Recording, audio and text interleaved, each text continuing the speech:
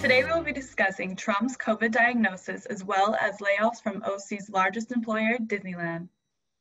Followed by a look at protesters across the CSU system and whether or not Halloween is forecast to be canceled this year.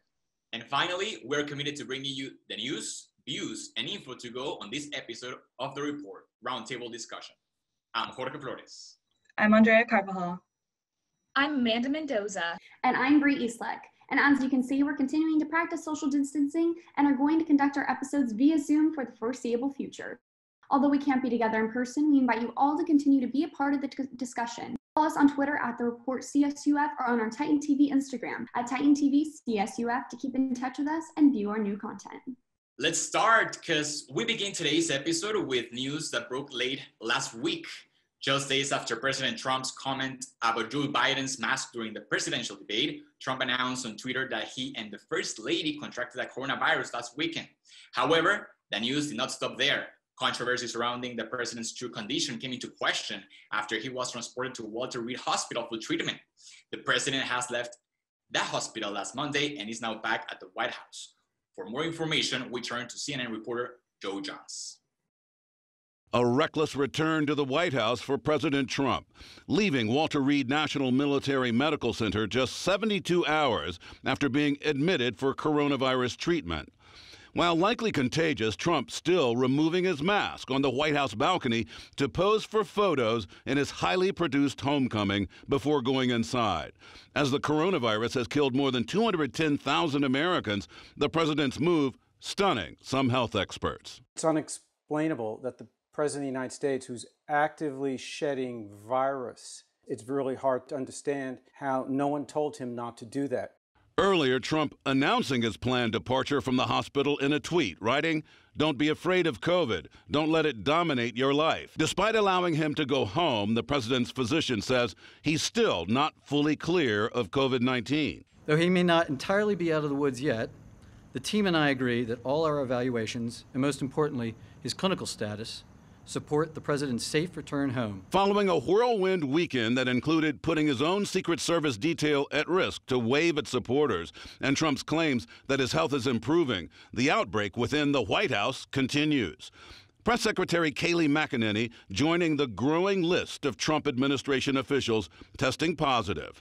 Former Vice President Joe Biden reporting another negative test for the coronavirus and asking Trump to follow safety guidelines and stop downplaying the pandemic. The only thing I heard was one of the tweets saying that, don't be so concerned about all this, essentially. It's a serious problem. Now, I just want to give you a little bit of context, and I want to know your opinion. First of all, it's sad that the president got coronavirus, and I just need to say that the thing is that after he got it, and after he's now back into duty, he took off his face mask. So what is he trying to portray to people? Of course, we understand that his main point of view is that we need to be strong enough and that the coronavirus is not that bad for us, that we can go over. The thing is that, do you think that was the best way of expressing it? Just taking off the face mask, while other politicians they are telling us every single day to wear it. What do you think, guys? What do you think, Brianna? Absolutely. I think it was completely selfish. I think it was inconsiderate of the people around him. And he went to go and greet his fans after he was tested positive, after he was leaving the hospital and everything. And I think it was completely inconsiderate of his fans and his Secret Service who had to be there around him. But what I really want to talk about also is his tweet. He stated, quote, "Don't be afraid of COVID. Don't let it dominate your life," end quote. Now, by him saying that, it sounds as if people are getting COVID and whether they had a choice or not whether to get it, and it's completely unsympathetic towards those who lost their family members to this virus.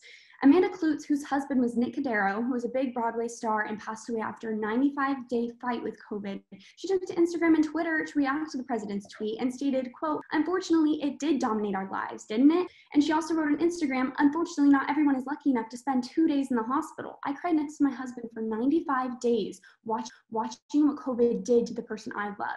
It is something to be afraid of." Now, people didn't get to say goodbye to their family members. They watched them go into the hospital and they never saw them come back out, and they weren't allowed to visit them.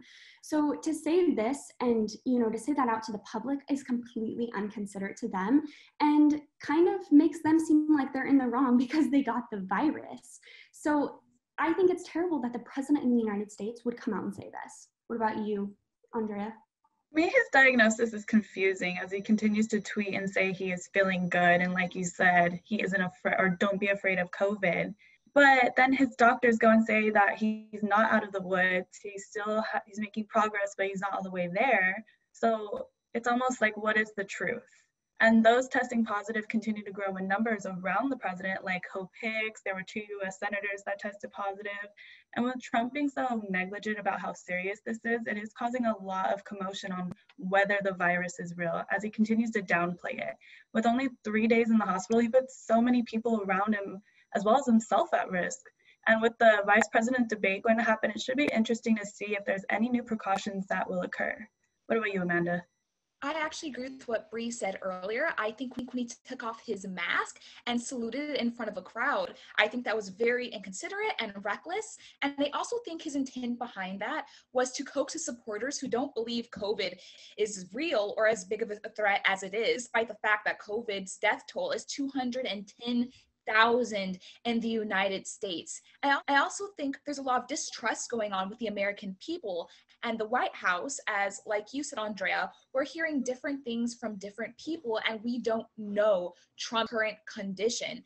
And I think that concerns me that we can't have that level of trust with the government to even know whether or not our president is doing well. And yet he's making all of these shows to prove something, to prove that he's okay and that he's healthy enough to stand up and go back to the White House. But in the end, I think he's still endangering his staff.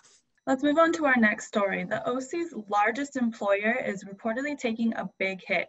Disneyland recently announced a mass layoff of 28,000 employees across the United States, primarily affecting Disney's parks, experiences, and products unit. Part-time workers will be the most affected, making up 67% of the layoffs. According to the chairman of Disney Parks, Josh D'Amaro, the employee cuts were necessary due to the, quote, prolonged effects of the pandemic on their business. D'Amaro also placed a partial blame of this on the state of California for, quote, its unwillingness to lift restrictions that would allow for a Disneyland to reopen, end quote. Now, there is no date in sight for Disneyland to reopen, and my heart goes out to all the employees, especially those from Cal State Fullerton students that did get laid off. According to CNN, Josh D'Amaro said, "We look forward to providing opportunities where we can for them to return. This is definitely affecting Orange County's economy, but layoffs are nothing new since the pandemic began. Do you believe other amusement parks will administer layoffs? I know Knott's Berry Farm and the OC Fair offering these food tours without any rides operating. How will this affect Anaheim?" What are your thoughts, Jorge? Great question, Andrea. Well, first of all, my heart and also my mind goes to the people that were just laid off. It's very hard to be laid off during this pandemic because now that you don't have a job, it's going to be very difficult for you to find another one. I believe in progressive reopening stations. And what I mean by this is that Disney should go slow by slow, trying to reopen the park as soon as possible in favor of the business and of the employees. The thing is that we gotta be very cautious on under what conditions, because the most important part here are consumers, because we know that Disney is a big corporation. So I don't think that they lack money. I think they have more money that they could offer to the employees, and that will show a lot of the values from the corporation, from the company.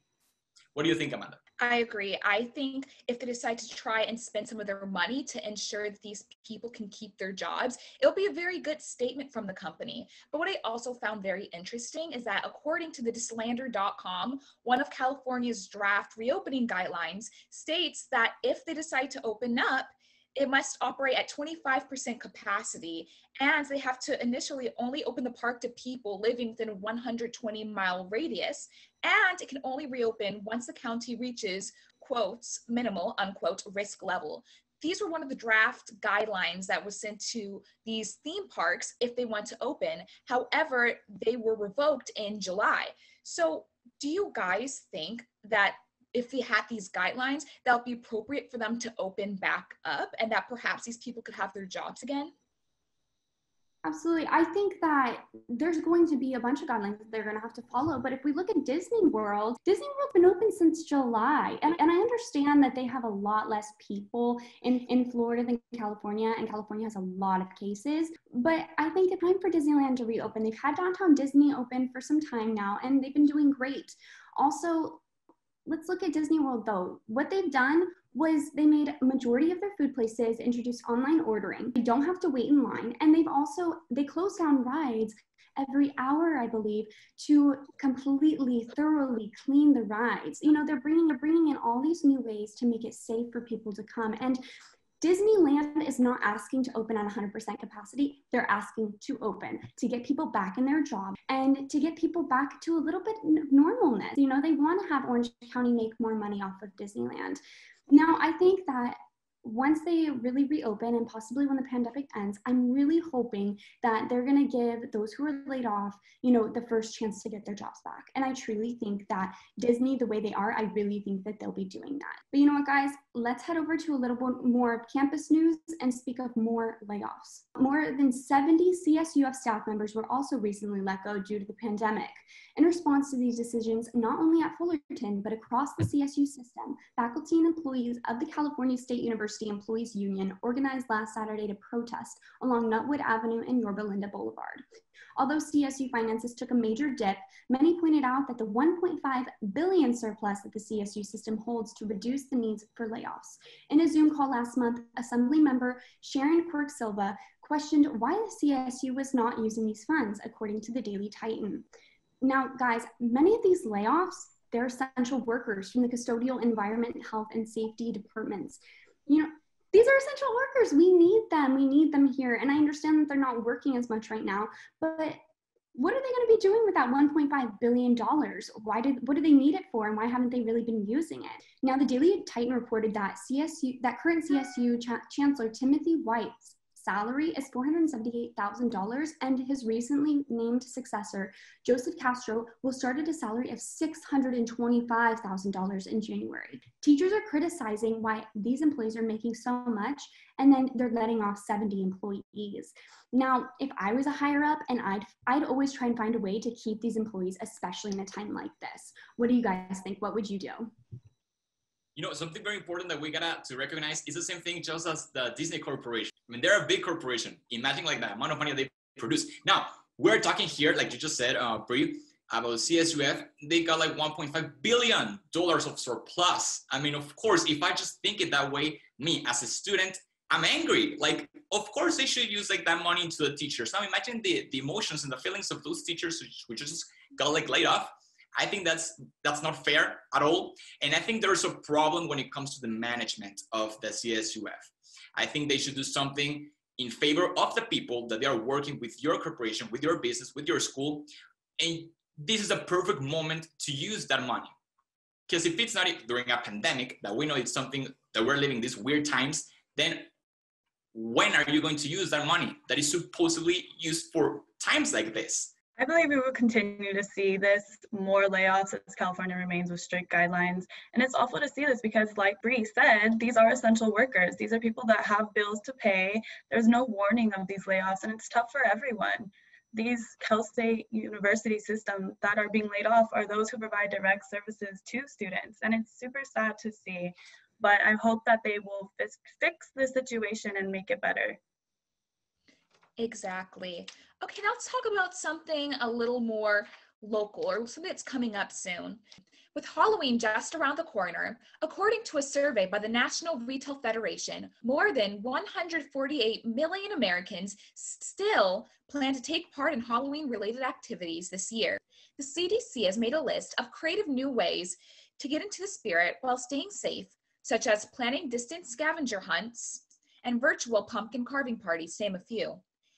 This Halloween will surely look different from the traditional norm, but by exactly how much? For more on what spooky season may look like, we turn to CNN reporter Mandy Gaither. It will be a traditional Halloween by untraditional means, according to the National Retail Federation. At-home activities are keeping the holiday spirit alive. 53% plan to decorate their homes. 46% plan to carve a pumpkin, and 18% will dress up their pet. Stores are stocking up to meet demand, while the NRF says fewer are celebrating this year. The ones who aren't shying away from Halloween shopping are expecting to spend $11 more on average for a total of more than $90 on average, spending a little more on home decorations, candy, and greeting cards. All that shopping is expected early. Some have already started. While fewer might be heading to stores, the top shopping destinations remain the same: discount stores, specialty Halloween stores, grocery stores, and online retailers. The survey shows 30% of people polled will shop online. More than 2.7 million children plan to dress up. 2020's top 3 costumes: princess, Spider-Man, and a superhero. For Consumer Watch, I'm Mandy Gaither. So everybody, keep in mind that flu season usually starts in October, and that's possible to have both the flu and COVID, according to epidemiologist Dr. Seema Yasmin. Do you think that people will follow the CDC recommendations this year, knowing this information? No, I personally do not. I don't think that people are going to stay home, and not have their kids trick or treat. I've seen a lot on Facebook, at least in my area, that they're still having their kids coming around and trick or treating. I'm not going to let the kids all reach into the candy jar. I'm going to personally give them the candy so all those germs, aren't getting into the candy bowl. Exactly. Guys, we saw this in summer. Whenever like the beaches, they were open, other people, they just went to the beach, and a spike in cases, it went up like quickly. So what are we trying to wait for this? I don't think it's a good idea to celebrate Halloween like outside. In my case, I'm going to celebrate like in my place with my loved ones, and that's it. I think we gotta still stay safe. Let's see what happens, and let's hope there's not a spike in cases. We know many people want to celebrate, but we are still in a pandemic. So like Jorge, I'll be home dressed up in a onesie with my dog watching scary movies. And I hope you guys all stay safe too.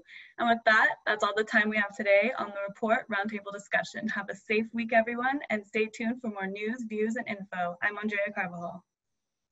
I'm Amanda Mendoza. I'm Bree Eastlick. And I'm Jorge Flores. And as always, stay fresh, floaters.